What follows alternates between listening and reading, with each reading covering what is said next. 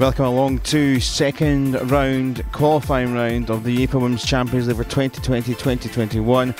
Glasgow City on the road up to Iceland for this tie against Valur.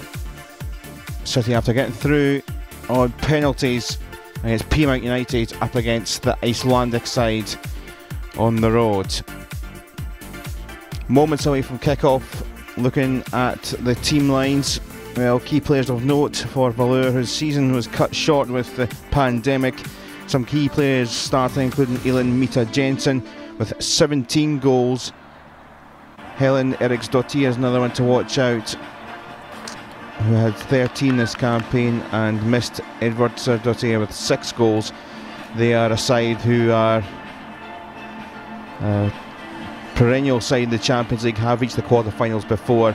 For Glasgow City, 4 changes from the game against Peamount United in the first round. It's a fairly stable squad, a lot of strength and depth in the squad, but it's Joe Love who's captain of the side once again, with Jan Ross on the bench. Likes of Kirsty Howitt, Aoife Colville looking to add goals, as well as Nicole Robertson, second start after scoring on her debut at the weekend. Back it goes to Sigurdardottir, the Valur goalkeeper, who punted long, but City back with it. Wine looking to take on one or two, including Valjarsdottir. Comes to the far side and it's whipped across. Keeper flaps at it. Howitt trying to get something on it. Oh, it might come! And it came all the way across the face, and I don't think Howitt quite caught it the first time. She tried to catch it the second time, and then Robertson couldn't quite poke it towards goal. Howitt first time didn't get enough on it, then dragged it the second time towards goal, veered it towards goal. It was going off target, but if Robertson got a touch, it would have been 1-0 to Glasgow City. Lauder skipping away from Eriksdottir. Zanetta Wine with space out wide, and it comes towards Robertson, who did get a bit of her head onto it, but was struggling to get it on target, and it goes by the post. And Hayley Lauder with a corner on the far side. Thought about going quickly, does go quickly, sneaks in towards Howitt, onside. Lauder used that byline well. Now at distance, a long range dig which is just over the bar, and Joe Love with a trademark attempt, good 30 yards out or so, and it wasn't a million miles away for sure.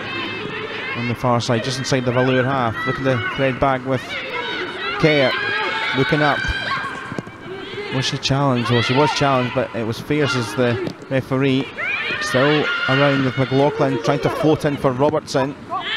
Will it fall for Howitt? It does. Kirsty Howitt, was there a handball? Colville with a good strike on the edge of the box, but taken there by Sigurdardottir. Flapped up, and I don't know if it hit off the hand of Eriksdottir, Valin Eriksdottir, but then it did come for Aoife Colville to try and curl on that far side edge of the box, but fairly comfortably taken.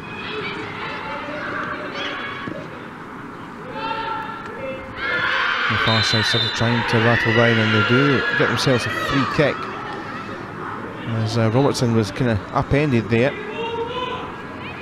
Just dragged down, a scything one in from Lily Hillensdottir, in position with the magic spray around it.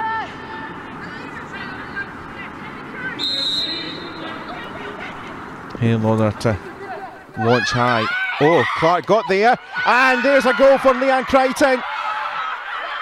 And just over 5 minutes into the second half, the breakthrough for Glasgow City, and Leanne Crichton with the big goal in Reykjavik. And a big fist pump to the subs in the stands as well. Cheers from the bench. Great ball in from Hayley Lauder, and it fell for, is Jenna Clark, who's up there highest. Well, in fact, she wasn't really actually up high. It just kind of fell down towards her head, but she wasn't really looking towards goal.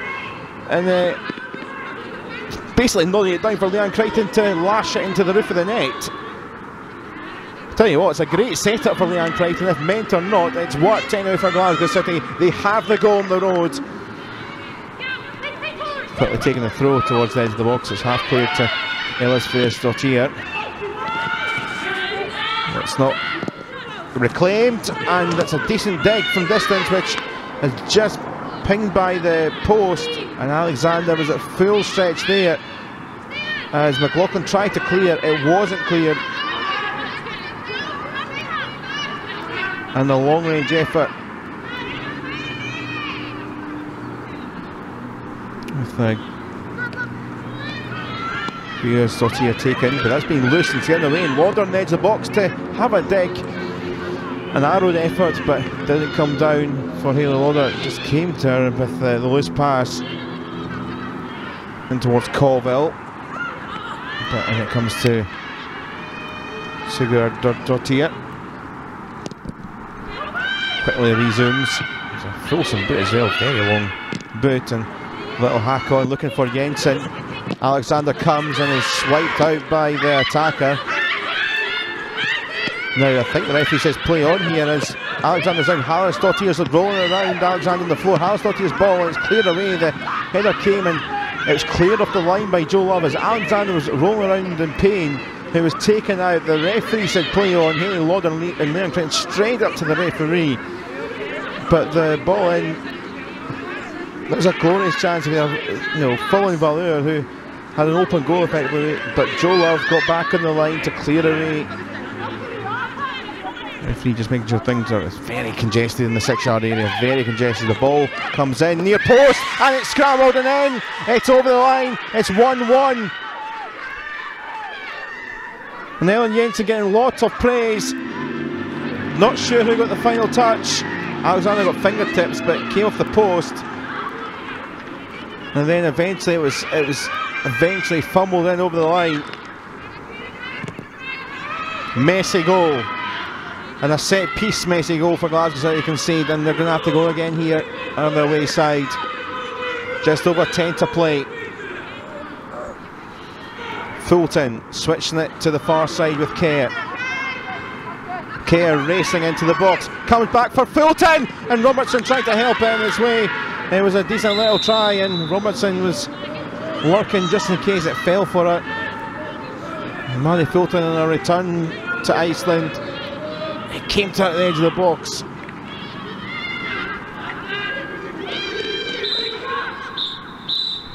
And that is the full-time whistle. Glasgow City were 10 minutes away from the last 32, but they're going to have to do it the hard way like they did in the first qualifying round. It's going to be extra time. And we're going to have 30 minutes more to come shortly.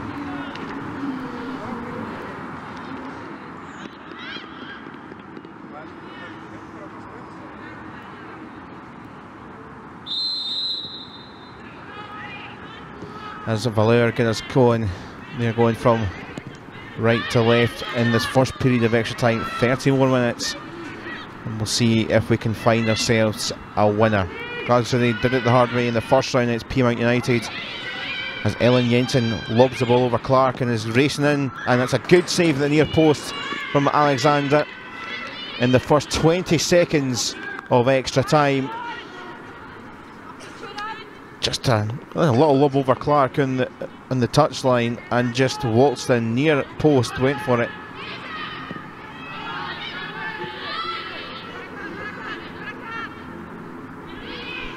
Deep now from Valur, over the top here, and now through, big chance for Valur, and Alexander comes, long ball, which has caused problems, and Jensen making the run, and Alexander out quick. Clark couldn't reach, and thought about, I think, going round the forward. 17 goals she's got, but Alexander takes round the 32, the 9th and 10th, 9th or 10th of December, and the 15th or 16th. Oh, Glasgow City get there for the 10th season in a row. McLaughlin on the far side for Foley. I'm to watch a sub in Zummers. Manages to fire one across. Wade at the far post. He's taking a nick of the defender. It wasn't looking like it was going to head into the goal anyhow. Wade did well to actually reach it because it was a firing ball across the 6-yard area.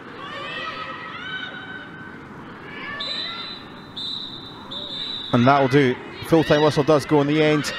And for Glasgow City, it's the second qualifying round in a row that they're going to have to do this via a penalty shootout in Reykjavik.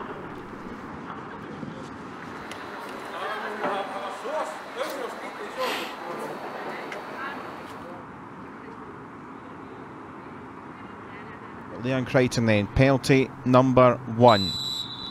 The referee blows the whistle.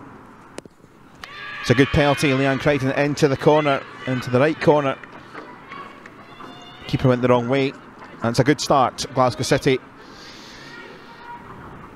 Side foot to perfection. It's Jonas Dottir then for Valur. It's saved by Alexander. Big start to the shootout. Alexander with the save. It was a poor penalty. It wasn't particularly powerful. Down to Alexander's right. Comfortably done. Big start from Lee Alexander. And Glasgow City, they have the early advantage. It's Maddie Fulton next. Brilliant penalty, but before the whistle. So she'll have to do it again. The referee didn't blow her whistle. She'll go again, and this time it's saved. She went the other side. Our initial penalty was high into the roof to the left. This time she went the other way, low, and the keeper guessed it. Penalty number 2 then for Valur. And it's off the crossbar. And that's 0 from 2 from Valur. It was high and never coming down to take a 2-0 lead. It's Joe Love. Oh, it's saved. It's a big outstretched hand. Joe Love went for power, kind of down the middle. And it almost paid off, but just the outstretched hand. Ellen Jensen next, who got stronger and stronger at the game. Their top goal scorer here for Valur. Oh, it's in the corner. I thought Alexander was going to get fingertips onto it, but Valur have scored in the shootout. It's 1-1 after 3 penalties each. Oh, it's so close for Alexander. In that right corner from Jensen. Oh, it's very tucked away. It was the fingers width there. If you think of Fulton's, which was about that position, but it was saved to put City back in front. Lauren Wade.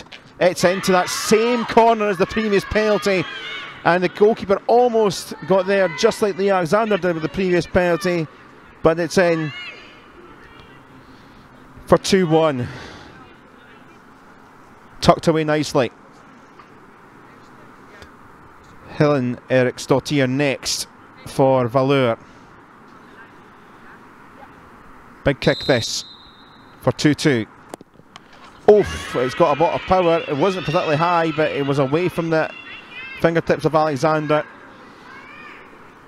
And 2-2 after 4 each. We're effectively now heading in towards sudden death now. Score here and Valur need to score next. Miss here and Valur could take it. Clear shine, big kick here.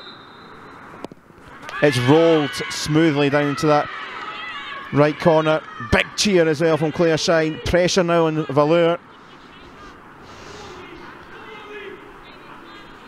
The advantage of going first. It's Hallersdottir now. Must score here for Valur. Must score here for Valur. Oh, it's a penalty, which actually wasn't a great penalty, but it's slotted in, rolled in. Keeper went early to the right of Alexander. 3-3. Now officially it's sudden death, but we have been in that for at least one round of kicks anyway. Now Zanetta Wine. It's a short run up here, Zanetta Wine. It's, well, she slipped, but it's went in. That same kind of corner again, that right side. And pressure back on Valur. Didn't touch it with 2 feet, it was fine, just slipped at the end. You had a bit of a worry when she was placed the ball around for a few seconds. Alexander back in goal. Arna Eriksdottir, the defender, next. Another pressure one, because again, Valur need to score this. It's Eriksdottir, it's away! And for 10 seasons in a row, Glasgow City are into the knockout stage. The last 32 of the Champions League, she's done it again. Champions League shootouts, Glasgow City, life, death and taxis. City get through in a shootout. And Leah Alexander again has done it, and Glasgow City again have done it in the hard way. It's hard for Arina Eriksdottir, but for Glasgow City supporters, you'll be watching on probably from the comfort of your home, not at a stadium unfortunately, but there will be 2 legs, a last 32 tie again for Glasgow City in December, in just a few short weeks' time. The penalty and the big cheer as it whistled by, and the City players rushing down. They've done it again in a penalty shootout. The better team you would see over 120 minutes. Valur had their moments, but City couldn't quite get it done in 120, but they did beyond 120 in a shootout which is a bit different compared to the one against Peamount, which is a bit more of a nerve-strewn affair, particularly in the first 3 or 4 penalties for either side. But job done, and they are through. It all went back to Leanne Crichton scoring 5 minutes into the second half, but then a skirmish which was eventually bundled over 10 minutes on time, took us to extra time, and then the shootout came after 120 minutes. And huge cheers from the coaching team and the players. They've done it again, have Glasgow City. 1-1 the final score, with Glasgow City progressing 4-3 on penalties. Last 32, here we come.